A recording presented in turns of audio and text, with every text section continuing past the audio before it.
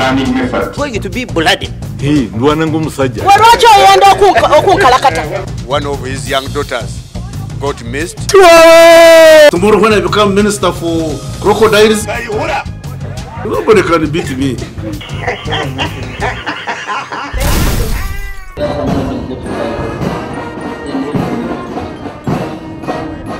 Today is Independence Day, a day to look back at progress made in the last 47 years.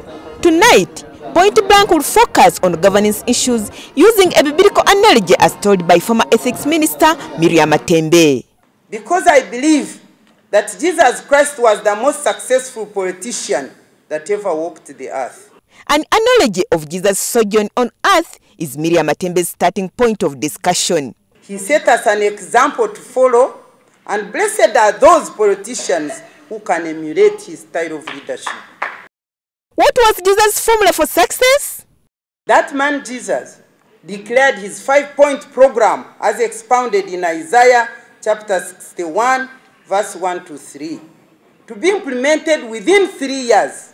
And how did he do it? He appointed a cabinet of 12 men and had a civil service of some men and women.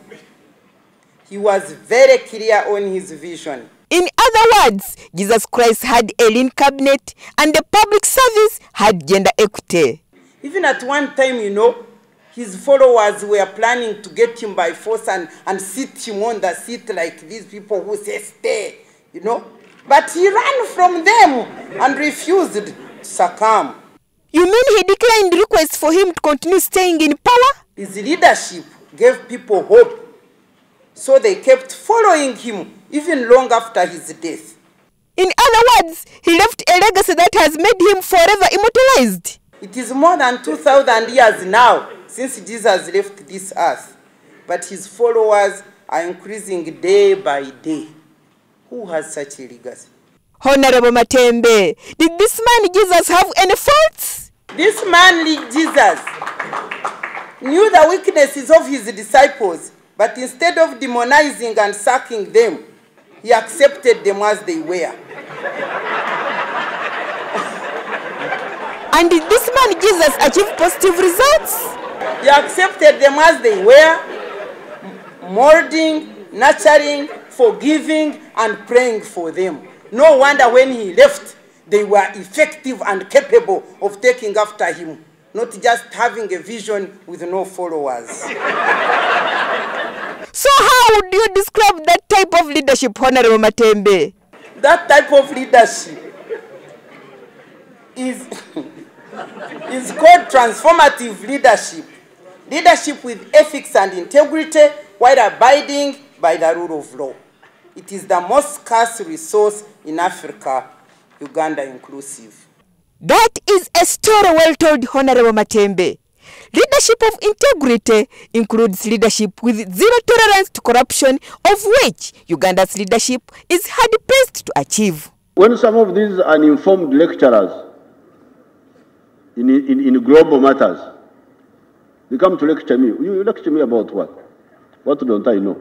Your Excellency, Justice Kanyahamba will tell you that many, including judges, talk about corruption. Mr. President, Your Excellency, sir, Uganda will support and applaud you if you start weeding out those nearest to you. You can't get rid of corruption by witchcraft. But Your Excellency, Kanyahamba says it is possible to weed out corruption without witchcraft. Some of them have just read the book of Genesis, when God said, let there be earth, and there was earth.